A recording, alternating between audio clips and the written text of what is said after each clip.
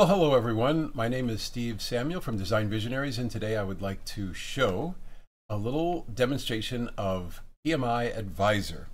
Now, PMI Advisor is a fantastic tool because it allows you to ensure that when you place all these annotations and dimensions and such on your model in PMI and 3D, that the PMI actually makes sense. And that's like really important because when you send this model off to manufacturing, if you send it with mistakes, then it comes back, and it could be a few days or a week before it comes back, and could slow down the process a lot. So very, very important to ensure that the annotations that you put on a 3D solid are actually correct.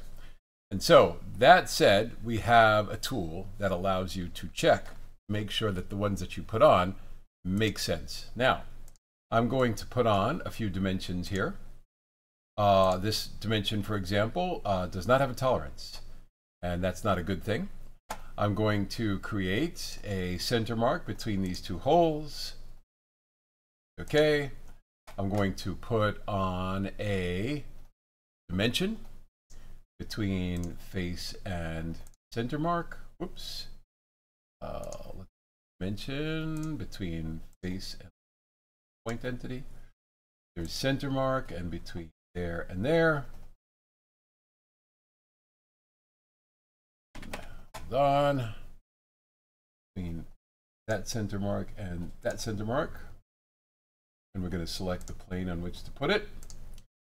Good. I'm going to do things like put on a datum feature symbol on here.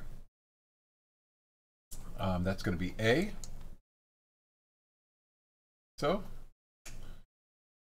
actually, I think I'd like the A to be on this surface. If we're going to inspect this, we'll want to have that surface be the first surface that we put down on our surface plate. There's A. Okay, and then we want to limit this thing from going back and forth. So I'm going to call this B. Okay, I'm going to make sure it appears on that plane there. And let's say I'll call the front plane C. That. On this plane here. And now I'm going to put on something that is dumb.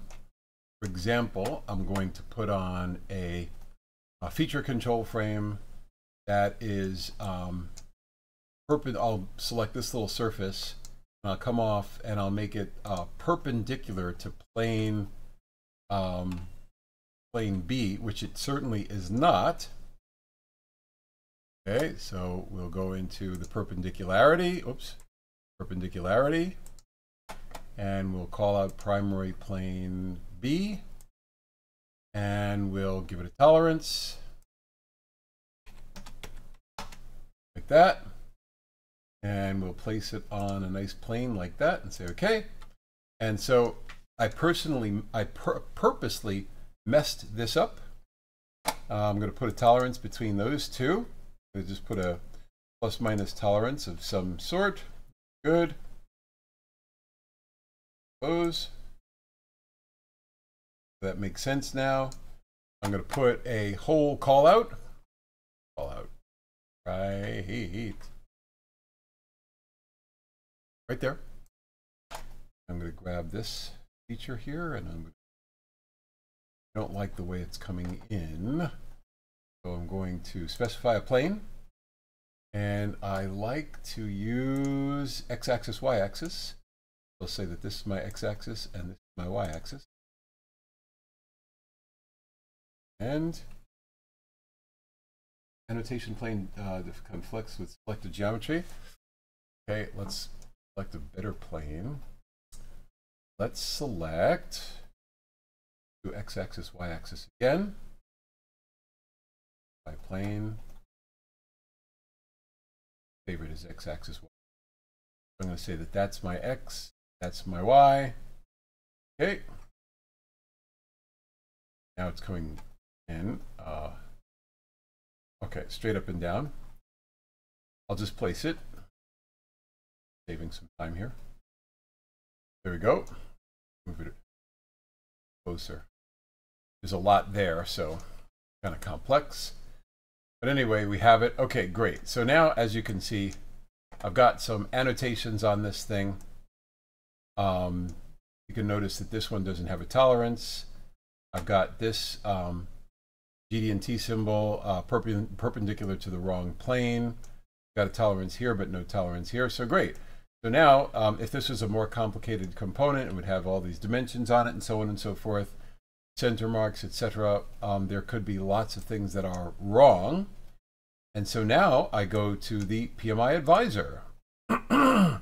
And when I run the PMI Advisor, look at what it does. It shows me these little X's and these little warnings. And now I can drill down into the actual notes that are associated with those, the descriptions. And it says for this little yellow one, it says the associated geometry is not perpendicular to the primary datum. Awesome, look at that. It says there's an error here where this dimension should have a tolerance or be basic. And so it's actively telling me exactly what I need to do to fix this before I send it off to manufacturing. If I send it off to manufacturing with all of these errors, then it costs a lot. They could be conflicting. They could be something that causes the manufacturing folks to send the model back, and it could really delay the whole build. So PMI Advisor is fantastic. It's right here up in the menu. All you do is select it. It gives you all the warnings on all the things that you might have done wrong, and then it flags them for you. Be fantastic, isn't it? This, again, is Steve Samuel from Design Visionaries. I hope you've enjoyed this little video and got something out of it. Please like and subscribe if you appreciate it. And please use this technique to your great advantage. Thank you very much.